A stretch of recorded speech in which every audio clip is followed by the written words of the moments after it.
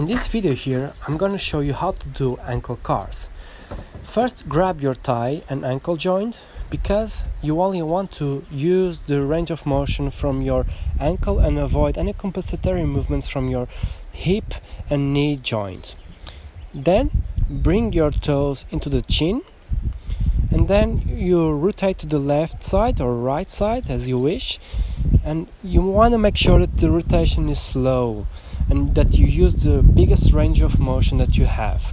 Then bring your toes into the floor and then to the other side, back to your chin. This exercise will promote the health and the improvement of your ankle mobility.